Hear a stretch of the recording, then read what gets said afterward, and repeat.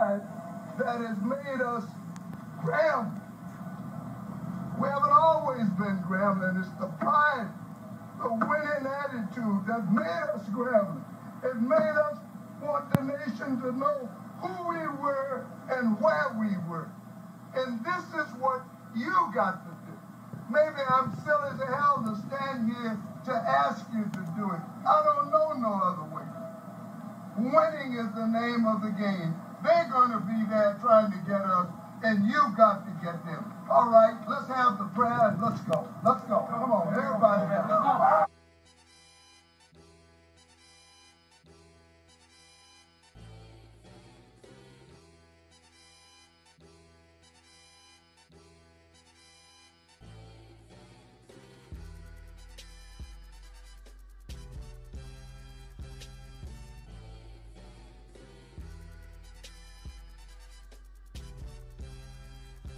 Basically, I think outside of the box. One of the things I'm looking at is I'm going to flex my football knowledge as well. My dad's from Michigan. There's always been a school up there that my dad played for back in the day. It's Grand Valley. They're Division III. But their tradition is like no other. Their stadium is like no other. Their current coach name is Matt Mitchell. They have 2 current players in the NFL at Division III school. Matt Mitchell was 95 and 28.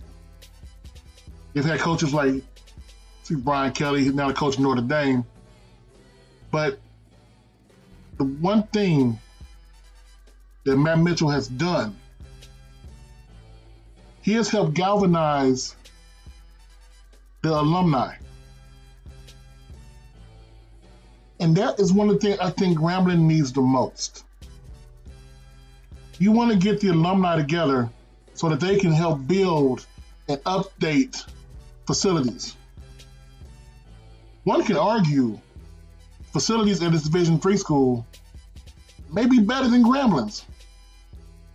We remember back in 2013, we remember seeing the CNN reports about how the facilities were. Yeah, I do understand the SWAC is a HBCU. I get it. Historically Black Conference. College, university, sorry. And Grambling is one of the biggest known HBCU. But eventually we have to think outside of the box a little bigger. So what I would propose is giving Matt Mitchell a chance. Now, there is no belief that he'll come up there or come down there. But if you want to get a coach who can build not only the facilities we need, or Grambling needs, but also build a coaching staff for a cheaper budget than Grambling is willing to pay. This guy should be one of the top on your list. He's done all he can do at Grand Valley.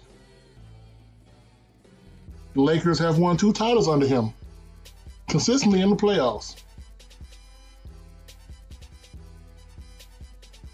Take a shot. Worst comes to worst, your alumni base will donate more money. And at the end of the day, isn't that all HBCUs really need? More financing to do what they can do best. I'm Coach Simmons. This has been a long shot.